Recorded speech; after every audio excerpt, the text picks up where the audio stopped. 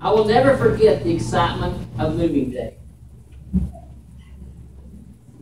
It was choreographed just so beautifully. It was amazing. Trucks coming in, trucks going out, people working, hauling books in and putting them on the shelf and setting up new shelving. As many of you here today helped us relocate this library from its old location to here.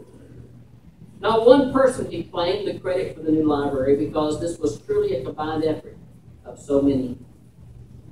It is our prayer that this library will be a resource for those seeking knowledge for many, many years to come. And that this meeting room, the Triplett meeting room, will be a place where our community can come together and have meetings and discuss public affairs. It's sort of amazing. Denise has got this calendar going and I haven't got a building built. And she's feeling all these times this building is going to be used, the Triplett meeting room is going to be used. I'm thinking, boy, you've got a lot more faith than I do.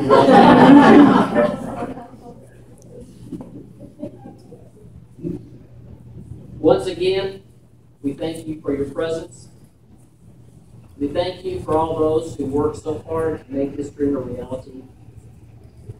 There are so many people who helped, and Don does not allow us to acknowledge all the groups that participated in the system.